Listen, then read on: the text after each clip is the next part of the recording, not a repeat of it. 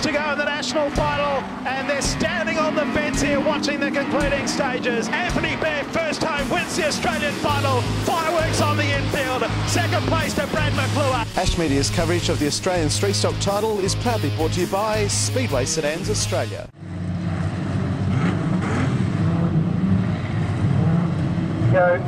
Heat number 5. Robbie Foe and Mark Carlin, between them 5 national titles. Down into turn number 1. And Robbie Foe has the bragging rights out of turn 1 and 2. Mark Carlin fights back down the back straight. The yellow lights are on. There's debris on the racetrack somewhere.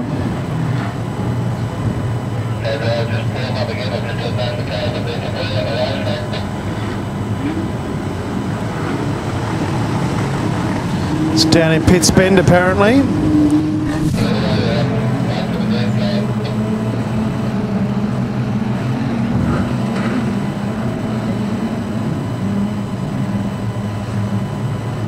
Wait for the green flag. Heat 5. Set for a start. Away and racing. Good even start, and Robbie Foe and Mark Carlin are still door handle to door handle. But the Australian Street Stock champion gets the better of the Australian Modified Sedan champion for the moment. So move out of 3 and 4 the first time. They're 4 wide further back in the field. Robbie Foe's the leader for Mark Carlin. John Lodge, the West Australian champion Jason Oldfield's up into 4th place. Around the outside of that big group of cars for the minor placings is the 78 of Phil Pottage. And there's trouble further back in the field for 1-4-3 of Jamie Locke. Robbie Foe the leader, Mark Carlin, John Lodge, Jason Oldfield. Back to Phil Pottage and Darren Forrest. He's up to 6th. Around the outside goes Troy Polly into 7th. That's Ricky Throckmorton going up to 8th. And it's Nathan Dunn who's gone back to 9th. It's Robbie Foe out in front in Heat 5 of the Australian title. Leads by 0.963 over Mark Carlin, John Lodge. And back then in 4th place is that of Jason Oldfield. A gap back in 5th place then to the 78 car, which is driven by Phil Pottage, then Darren Forrest, Ricky Throckmorton, then back in 8th place is Troy Polly. So move down the main straight. It's Robbie Foe, your race leader. 2nd place is Mark Carlin. He's under enormous pressure from John Lodge and also Jason Oldfield. Back in 5th place, it's car number 78 with Phil Pottage. He's got Darren Forrest right behind him, and then back to Ricky Throckmorton. Down the main straight they come once again.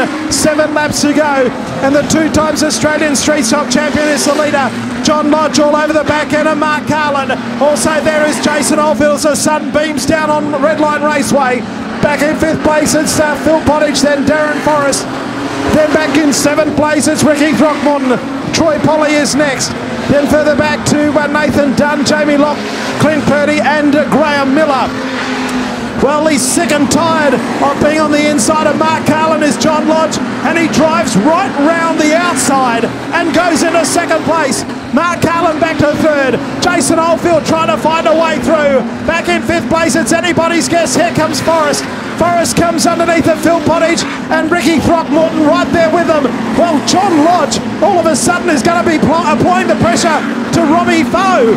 The margin's down to 0.478 and Lodge has the quick lap of the race. Right there also Mark Carlin and Jason Oldfield. A gap back in 5th place to Darren Forrest. 6th place is still anybody's guess between Phil Pottage and Ricky Throckmorton. John Lodge though, right up behind Robbie Foe with 3 to go. Mark Carlin and Jason Oldfield. Lodge is making all the running as they come up now on Graham Miller in car number 16.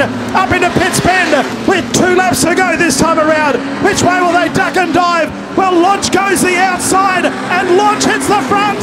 So Lodge goes to the lead. Down into turn number 1. Robbie Foe to fight back, and he does. Robbie Foe back in front. Back then to Mark Carlin in 3rd place. They're now going to come up in another lap car. Clinton Purdy with a lap to go. It's the status quo. Foe the inside and Lodge to the outside. They hit the line together. 0.14 of a second separated them. And Lodge ends up, we've got Purdy up in the fence. Purdy's hit the fence down in turn number 1. The yellow lights have come on.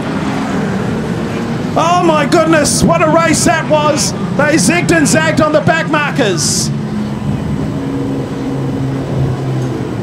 zigged and zagged on the back markers, and it's come to grief for the 88 car. Getting very, very big indeed. Here we go, heat 5, about to get back underway. It's a 2-lap restart. Robbie Foe just ahead as they come into the main straight. The greens are on. What has John Lodge got in the last 2 laps? So go down to turn number 1. Jason Oldfield goes right round the outside of Mark Carlin, who got a hopeless restart. He's gone back as Ricky Throckmorton's gone through, so too Darren Forrest. And John Lodge hits the front as they come out of turn 4. Lodge and Robbie Foe cross the line together. The margin is .004.